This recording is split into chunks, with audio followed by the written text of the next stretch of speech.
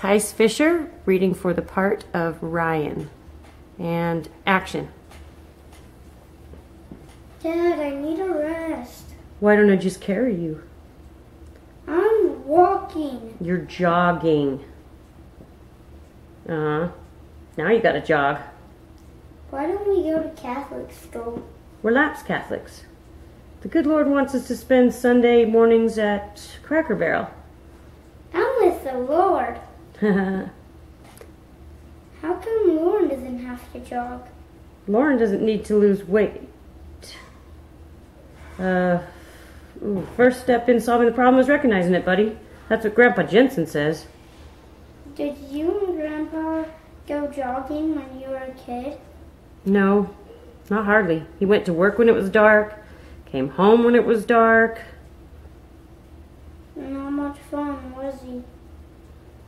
He was a good dad. He did the job. Come on, let's pick it up.